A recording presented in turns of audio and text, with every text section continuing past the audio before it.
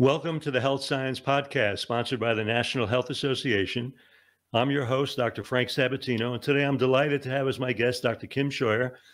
Kim is a medical physician who is board certified in both family medicine and lifestyle medicine, and she's a part of the Telehealth, Love.Life telehealth service, which we're going to talk about. And welcome, Kim. It's so nice to meet you. Welcome to the Health Science Podcast, brought to you by the National Health Association, the oldest organization in the world, championing the extraordinary benefits of a whole plant food diet and healthy lifestyle, as well as water-only fasting. We believe that health results from healthful living and focus on evidence-based science that promotes the health of you and your loved ones, as well as the health of all animals and the environment. We feature experts from a cross-section of disciplines within the plant nutrition, vegan, psychological, environmental, and animal compassion sectors. I'm your host, Dr. Frank Sabatino, the NHA's Director of Health Education. Thank you so much. It's so wonderful to be here. I love what you do, so thank you for inviting me. You know, when we have people docs like yourself that have moved into working with, plant-based healthcare and things of that nature, I guess our audience, and I certainly like to know where that interest started for you. You know, how early in your personal and/or professional life did you kind of get turned on to plant-based living? You know, was that something that started early? Was there a health issue in your life or your family that provoked that? Give us a little background on how that happened for you. So when I went to college, I ended up becoming vegetarian because my roommates were vegetarian, but I was an extremely unhealthy vegetarian. I called myself a Milky Way vegetarian. I had struggled with weight since I was 13 when I stopped growing up and started growing out.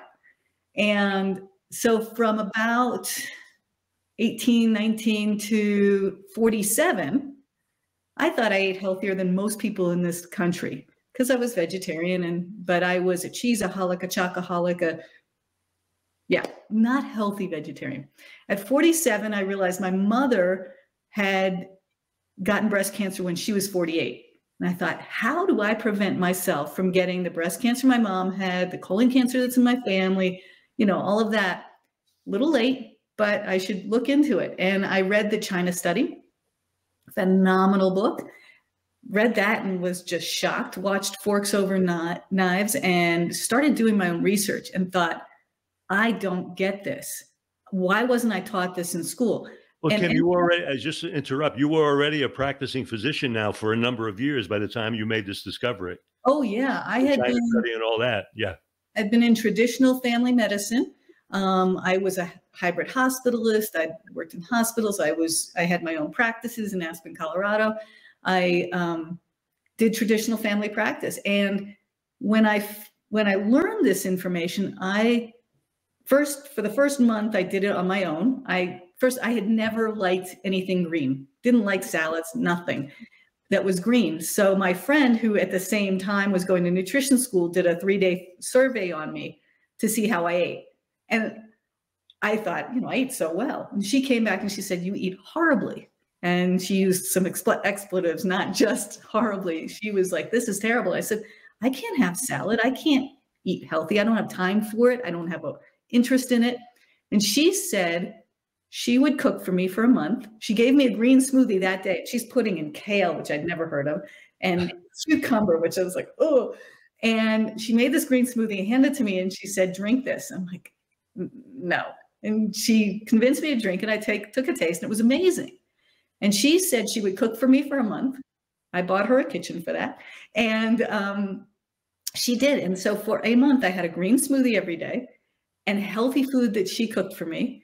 And within that month, my weight plummeted. My energy soared. My athleticism, my muscles changed. I used to have really thick, muscly legs, and they became much leaner, but I was stronger. I could hike up mountains easily. I'd wake up at 5 o'clock in the morning and be like, I'm ready, let's go, instead of, oh, it's 5 o'clock in the morning. And it changed everything. I lost so much weight. And I had checked my cholesterol beforehand just because in my practice, I was training some medical assistants how to draw blood. Checked my cholesterol before and after. My cholesterol, which was normal, American normal, plummeted and became healthy normal. And I just thought, if this happened to me, I've got to bring this to my patients. And what have I been teaching my patients? So I started doing a ton of research, going to conferences, learning from all the best, and completely changed how I practice with my patients, because I saw how it changed me. Then I saw how it changed my patients. And it wasn't that I was just giving more medicines to treat their symptoms. All of a sudden they were getting better and feeling better. And it was wonderful. And my risk of of breast cancer plummeted. My risk of colon cancer plummeted. I started to have bowel movements. I used to think that it was normal to have a bowel movement once every 3 to 5 days. But that was normal. And all of a sudden I'm having easy, huge bowel movements. And it was so cool, because I was like, what I eat gets passed through, the nutrition is absorbed, and the rest is pooped out. This is wonderful. I'm losing weight, and this is no longer a struggle. And I felt so much better. It changed my life. So that was how I got started. So you were fortunate in that through all those years, you hadn't manifested really any major pathology, any major negative change. So Interestingly enough, my cholesterol wasn't great. And the longer you have high cholesterol, the worse it is. My knees, I'm a skier and a hiker, and all of a sudden I wasn't aching anymore, which I found out I had a bone density before I had done this, and I was always osteopenic. And after I did this, all of a sudden I got another bone density. My height went up, which was weird, but I think it's because I wasn't heavier anymore. I wasn't pushing down on my bones. Right. And so my height went up and my bone density improved, which was like, this makes no sense. So I had to research that. Then my gums changed. I stopped bleeding gums. Things that I didn't even think would be associated and would make a difference, made a difference. And yeah, makes a big difference. So is that where that started you on that track toward getting board certified in lifestyle medicine? Was that part of what started that drive for you there? You absolutely got excited about that and started moving in that direction? Well, I started to go to all these conferences and do all this research, and then they came up with the boards. I'm like, I am not taking another board. But then I realized I actually qualified for the boards with all of the study I'd done by myself, and obviously did more studying before I did the boards. And I sat for the first boards with the first group because I figured they're going to be a little less harsh on us. And I sat behind Dr. Greger and wished I could just cheat, but I didn't because I wanted, I'm terrible at taking tests. So I was like nervous about it, but I ended up getting bored. I studied hard for it and passed, which made me very happy. Yeah. And then I realized that I wanted to live the lifestyle I was trying to get my patients to live. I ran a traditional family practice, seeing patients every 15, 20 minutes. I mean, really, we had scheduled longer visits, but by the time they went to the front desk, by the time they got checked in and waited for a room to be open and the nurse took their vitals, I would maybe get 10 minutes with a patient. Mm-hmm. And unless I had a cancellation right after, I was not seeing the changes that I wanted to. I wasn't able to teach the patients the way I wanted to. So I give a lot of homework. I was known for my homework, but I wanted to start living the lifestyle and started transitioning to, I started a lifestyle medicine practice with my partner, Derek Olson. So it was Derek Olson, Kim Scheuer, Doc's Lifestyle Medicine. And he had been a ICU and hospice nurse who got hit by a car and flattened. And so in his recovery, we started using lifestyle medicine on him and got him off of tons of meds because for cholesterol and blood pressure and things like that. He lost weight. He recovered better than he could have and would have had he not changed. Right. And we started this practice together, but then COVID hit. I had planned to move from Aspen to where I currently now live in Salida, Colorado, and got lucky enough to be brought on by plant-based telehealth, which became Love.Life Telehealth. Yeah, we're going to get into that. Let's not go there yet, because at this point, I'm just happy that you became the Queen of Kale at that point now. So you had evolved now into the Queen of Kale.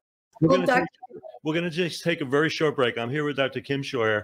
We're going to take a very short break to hear from our sponsor, the National Health Association, and we'll be right back.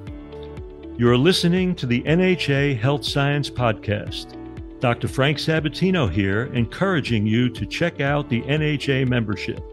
For just $35 a year in the US and $55 internationally, you'll have access to a wealth of resources, including our quarterly full-color print magazine, Health Science. Stay updated on the latest health tools, inspiring stories, and exclusive events like the NHA Conference and plant-exclusive cruises. Join us at healthscience.org/membership and make a difference in your life and the world. I'm Dr. Frank Sabatino, your host, and now back to the NHA Health Science Podcast, where more exciting insights await you. Welcome back to the Health Science Podcast. I'm your host, Dr. Frank Sabatino, and I'm here with Dr. Kim Scheuer from Love.Life Telehealth. So, before you get into that, I found it really intriguing because in your history, you have all your medical training, but I noticed that you had a special penchant for training to work with the deaf. Yes. Talk a little bit about that, because I know that was part of you had a whole master's program. You have whole education. I know you do American Sign Language and all of that. So what was the provocation for wanting to work with that population of people? So my brother is deaf, but he grew up oral. He didn't know sign language until 5 years after I learned. So I went to college in a place in Rochester, New York, which has a large deaf population. I was very, very good at languages when I was younger. And so I decided to take sign language. And I took a graduate level class in my freshman year with a deaf teacher. And she was wonderful. She made us turn off our voices for a weekend and write about it. She brought us to parties at her house, and we had to leave our voices down in a box and go interact with deaf people.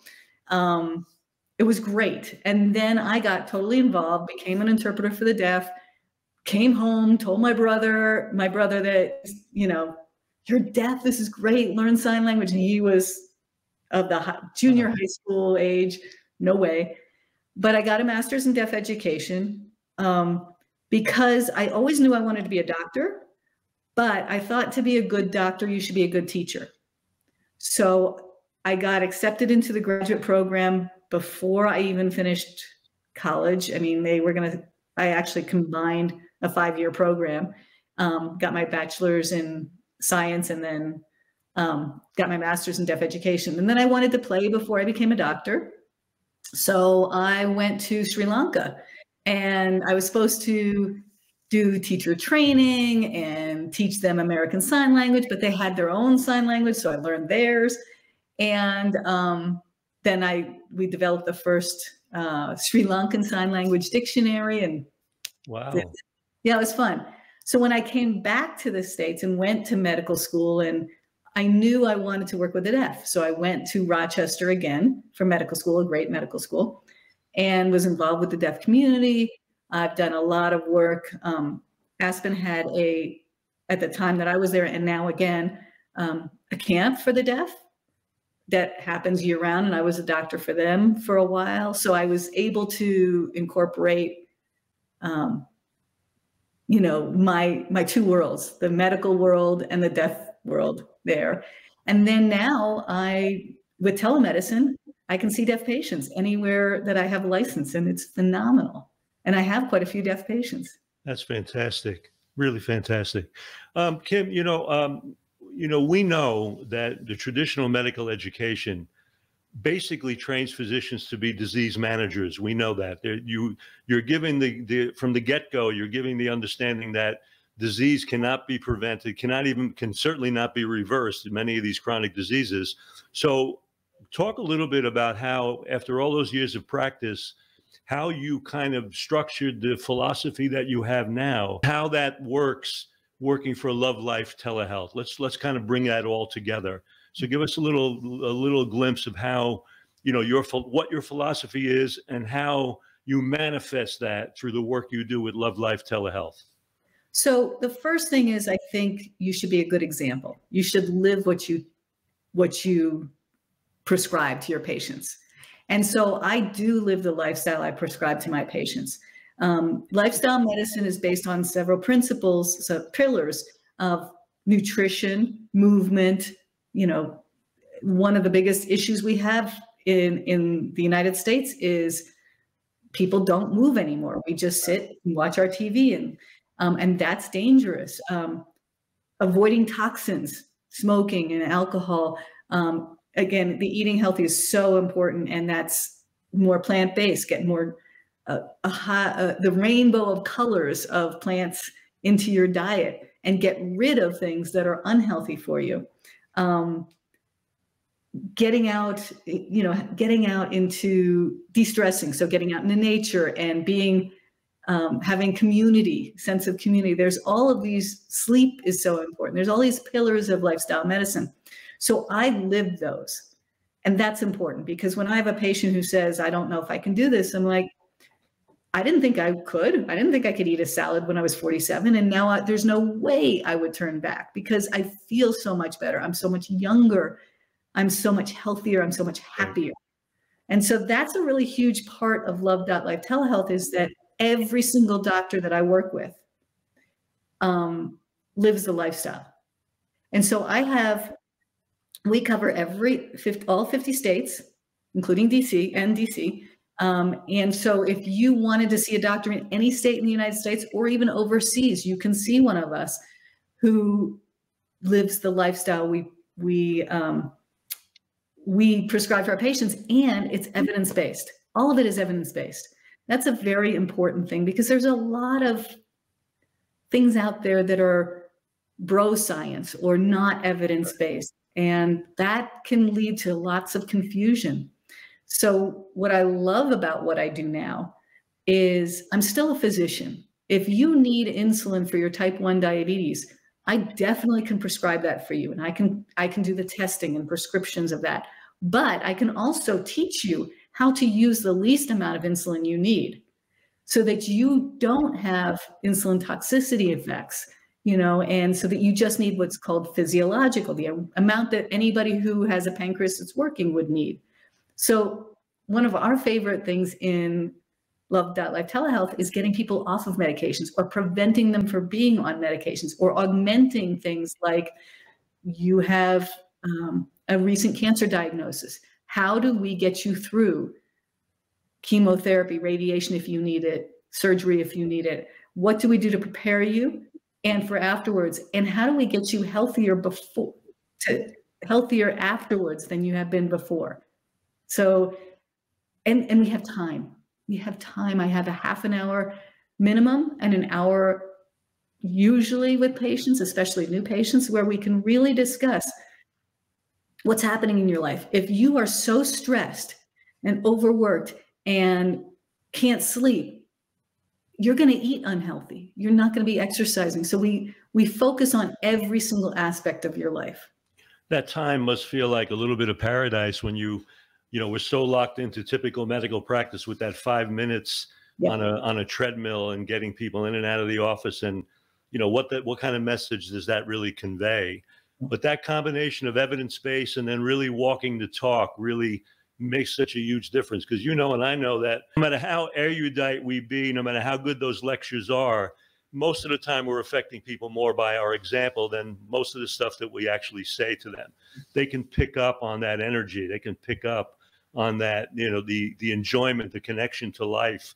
And that's part of the healing process. People don't realize how powerful that actually is. You know what I'm saying? So that's really beautiful that you've got that opportunity. I noticed that, of course, you deal with many things that are involved on the chronic disease spectrum, which of course include everything from heart disease, high blood pressure. You've talked about diabetes a little bit, but I noticed that one of the things that you tend to focus on, and I want to discuss this a little bit with you, is that you're very aware of the importance of stress and stress management. And you also work with food addictions. And I've worked with a lot of addiction through the years, and we know that that's such a problem that it deals with a constellation of factors that include, physical, emotional, even spiritual components. So talk to me about how you integrate that and work with people that are suffering or dealing with those kinds of issues. Let's discuss that just a little bit. Sure. So, hi, I'm Kim. I'm a chocoholic. There is no question. I have an addictive personality, and I get food addiction because I am addicted to food. I used to eat everything all the time as much as I wanted, and that's why I was big and unhealthy. Now I eat what I want as much as I want, but it's healthy foods, and I'm not big and I'm not unhealthy, and I can manage it so much differently than before. I used to think, gosh, I wish I was an alcoholic or a tobacco smoker, because you can just stop drinking and you could just stop smoking, but you can't stop eating. Right. I actually came to the conclusion that that was wrong way of thinking, because alcoholics need to drink. They need to drink water, but they don't need to drink alcohol. Smokers need to breathe. They need to breathe air in, but they don't need to breathe tobacco. I need to eat, but I don't need to eat toxic foods that are unhealthy for me. And that change has helped me a lot. But I also have lots of techniques to work with people who have food addictions. As you say, working with stress makes a huge difference. When we're not sleeping, when we're stressed, we're going to grab whatever we have. And as Jeff AJ says, if it's in your house, it's in your mouth. And so I have to keep my house clean. I mean, when I started dating my significant other who had the accident, Derek, the rule was my house is clean. When we go out, you can have whatever you want, but you cannot bring unhealthy things into my house, because I don't have a very good self-control that way. And I know that about myself. So there's tons of techniques we can use with people who have food addictions. Sometimes, though, we need to deal with history. Why are you eating to the point that's damaging to your health? And that may mean, some psychological care. That may, dealing with past traumas. We deal with pre-planning and having things available in your house that are on the counter that are easy grab and go, like an apple versus Oreos. We talk about different techniques. And one thing that's nice about Love.Life Telehealth is I can go into their kitchen. They can walk me around, and I can say, okay, we need to do this, this, this, and this. And it's helpful. I saw that one of your passions is cooking for the non-cooks. I saw that in something that you wrote online. So talk a little bit about that, because, the truth of the matter is people sometimes have this feeling that doing this kind of food is so complex. Yeah, but again, it's like everything. Whatever you've been doing for a long time has become ingrained. It's been woven into your behavioral tapestry. So something new can become a behavior and an easy process just as easily as something you were doing before. It's just a question of allowing that into your life and allowing some time factor for that to kind of become part of you. So talk about that way that you integrate cooking for non-cooks. Let's just touch on that briefly. So I am a terrible cook. I love doing dishes, but I'm a terrible cook. So things that are easy for me, one pot makes a difference. So I'll have an Instapot, and I'm lazy and I multitask. So I'll put my oats, my oat groats, my farro, and a whole bunch of grains in one thing, and I'll put it all in the crock pot with a bunch of lentils and cook it all at once. So I have my lentils or beans in, and sometimes I'll put soybeans in, and just cook it all at once. And I'll have that cooked in a big batch, and I'll put it in the refrigerator. And then I'll have things like so the Instapot is a great thing. And then I'll have my Vitamix, and I'll have all my greens and things on that, and put in lots and lots of greens and some frozen fruit, because I don't like things going bad. So I have a lot of frozen fruits that I just stick in there and mix it all up with some ground flax seeds and cinnamon and some healthy things for me. And so I'll make a green smoothie, or I'll have my grains in the morning with our greens on top, and then my frozen fruit and a bunch of things, and put it in the microwave, and there I've got a complete meal. So I make things simply. I prepare. Soups are great in a crock pot, in a pot, Instapot or something similar to that, where you can just make a big batch of soup. Make enough for yourself for that day, the next day, but also enough to freeze. And I use the freezer a lot. So those are easy, cheap ways, like rice and beans. Changing things around. Like I never thought that a salad would be a reasonable dinner. But if you look at my salads, I'll show you. This is my cup of water. My salad bowl is as big as my head too. And so you can just put a whole bunch of salad things. And I even put some grains in there and some lentils. Well, one of the singularly great experiences is just cutting baked potatoes into a salad. And with the nice, simple dressings, the taste is just magnificent. You know, so those kinds of little strategies can kind of integrate all kinds of things. Do you demo this too when you're on the telehealth service? You go into your kitchen and show people how to do some of this? I have done that if they ask. I think that's pretty cool. That's great. Yeah. And it's great because you get lots of good tips from your patients too. Oh, I've tried this, and I've got a list for my patients of like Shane and Simple and easy people who have recipes online, or Mastering Diabetes, Cyrus Kambata and Robbie Barbero have great things in their books that are easy to put together quick. And that's helpful because sometimes we don't have time. And that's not good, because then you're gonna grab for what's there, and you have to grab for, you can only have my fridge is so different than it used to be. It used to be empty with a couple of, Milky Way bars and a bunch of other stuff. Now it's full of greens and veggies, and it's full. It's great. It's such a different life that I lead. And you think before, I can't do that. I can't change. Well, I lived in Sri Lanka for 2 years, and I didn't have American food when I lived in Sri Lanka. I was in the Peace Corps in deaf education, and I had pretty much a vegan lifestyle because they're Buddhist over there. Right. And so it was rice. And I thought, when I decided to change, I was like, wait a minute, I've done this before. And I can just think of this as going to another country and changing my habits. And then your palate changes. Like, I love and crave salads now. I love a huge salad for dinner. I love rice and beans for breakfast. And you think, oh no, I'm not going to have beans for breakfast. Well, British people have beans on toast. People in South America have rice and beans for breakfast all the time. It's just what we're used to. And that doesn't mean it has to be that way. So you mean when stress hits the fan and Kim gets even overwhelmed, there's not even a little interest in chocolate, not even a little bit? Absolutely. I totally crave it, but I don't have it in my house, because if it was in, that would be bad. It's a major trigger, and I get that. Yes, I get that. I'm being playful.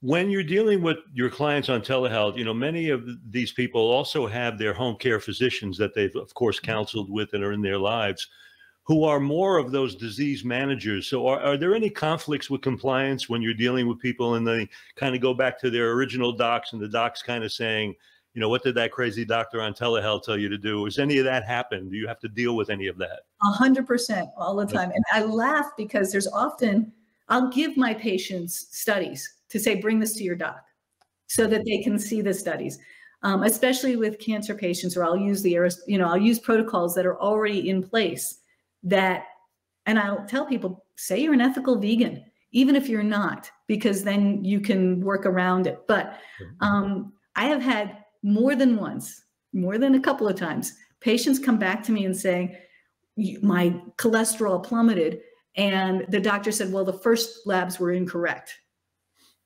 because they don't believe that what I say works. Or I've had patients who say their doctors say, oh yeah, people can't do it. Yes, you should be eating healthier, you should be moving more, but people can't do it. And then I have patients, like recently I had a patient who went back to her neurologist because she had some issues that were very concerning in her brain, and they have reversed, and the doctor is thrilled.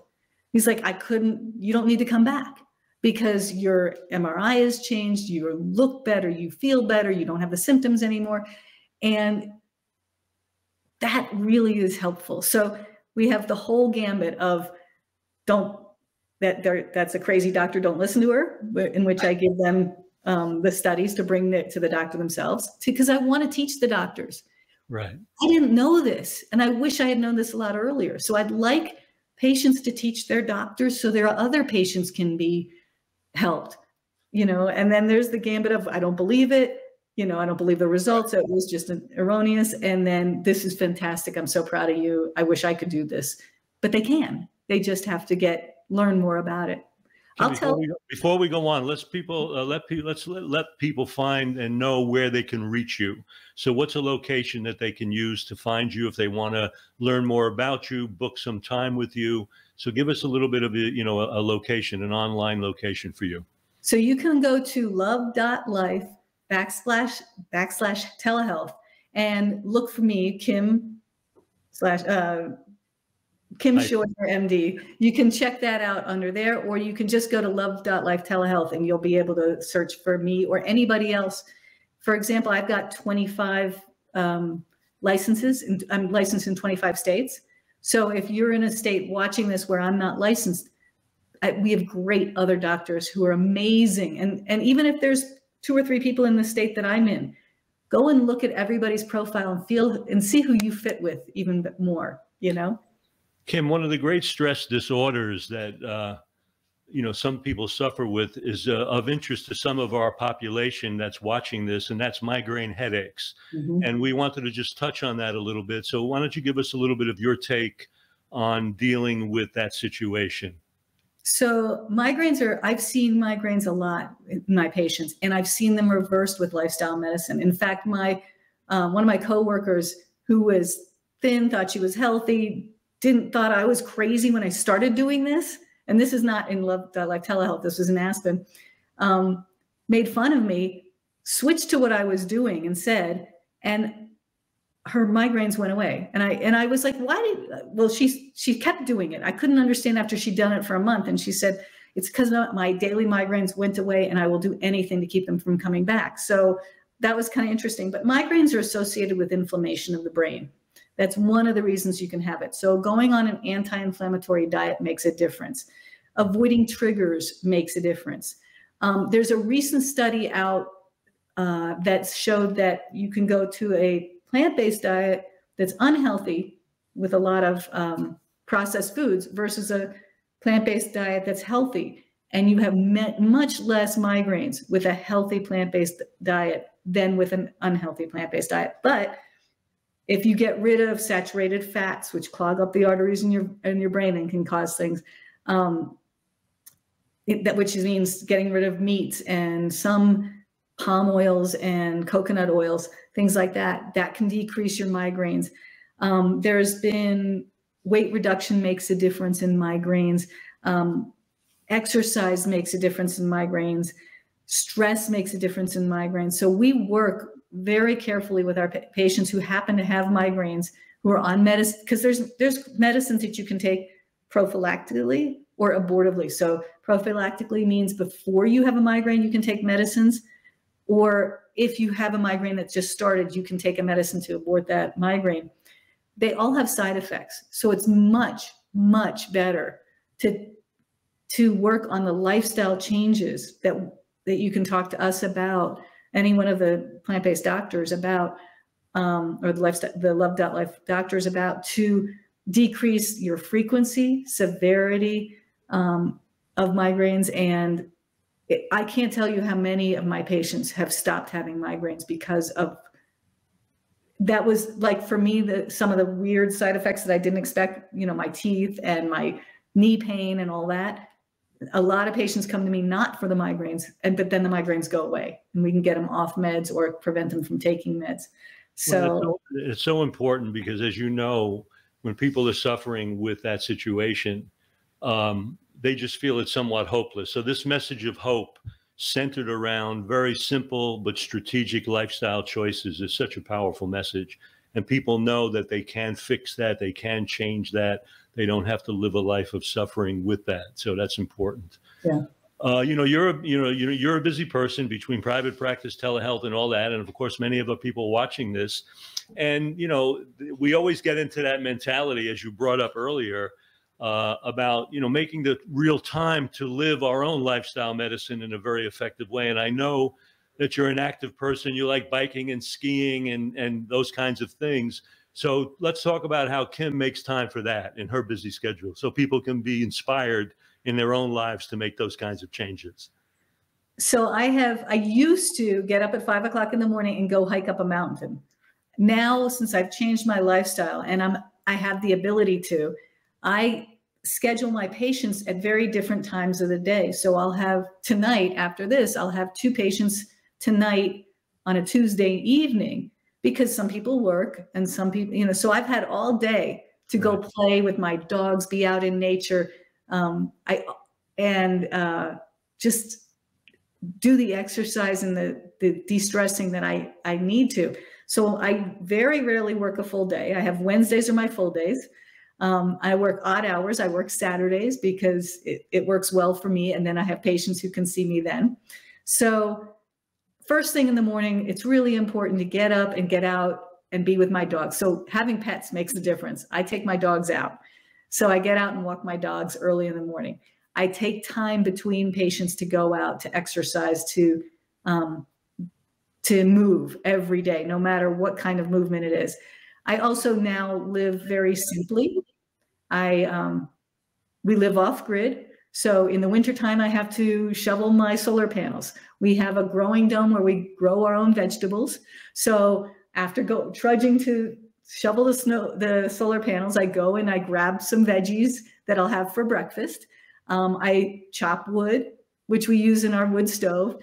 So I incorporate it. You realize this is about as hippie as it gets, right? Shoveling solar panels, getting your greens, and chopping wood. That's like amazing. I love it.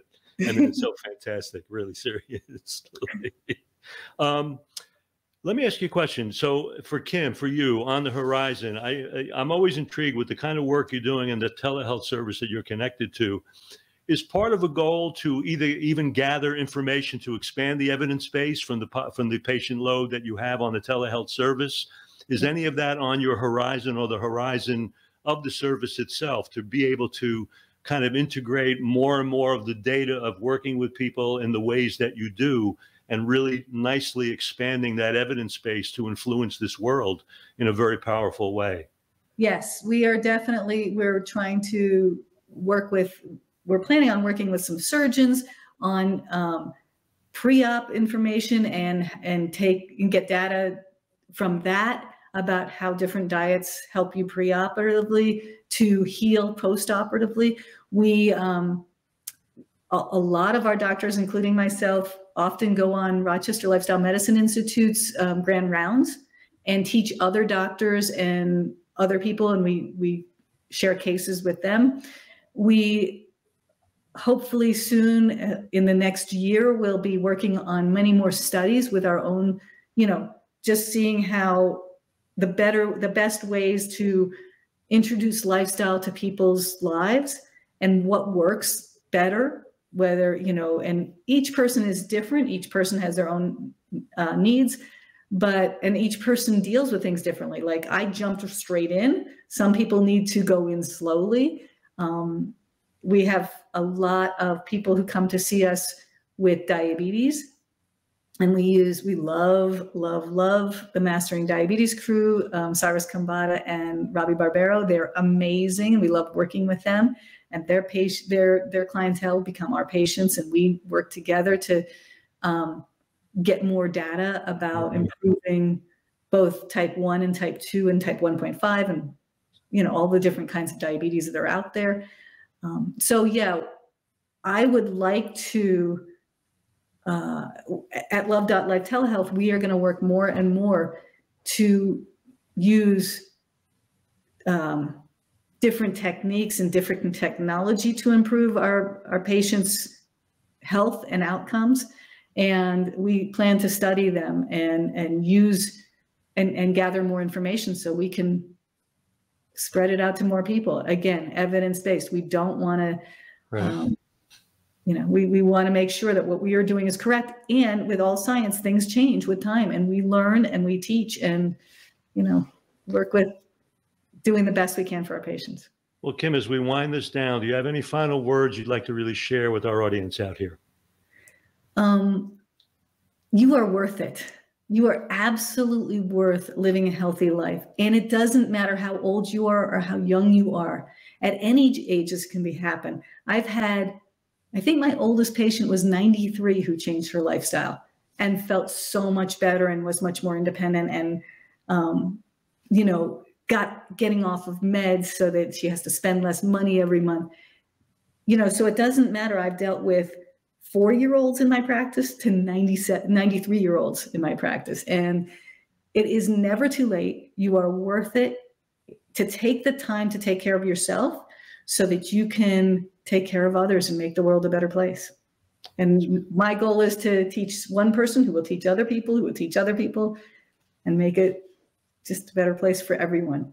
It's fantastic. I can't thank my guest, Dr. Kim Scheuer, enough for being with us today. It was an absolute delight sharing your insight, your joy, your love of life, your expertise.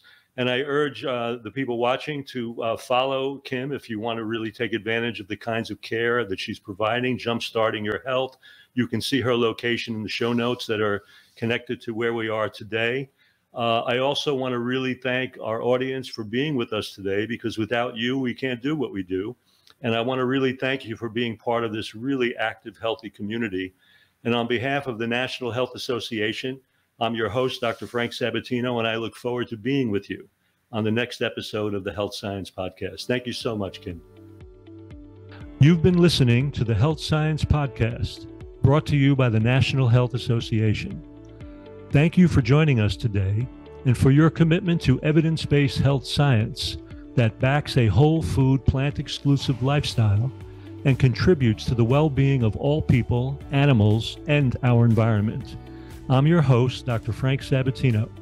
Be sure to leave a rating and a review, and we'll see you on the next show.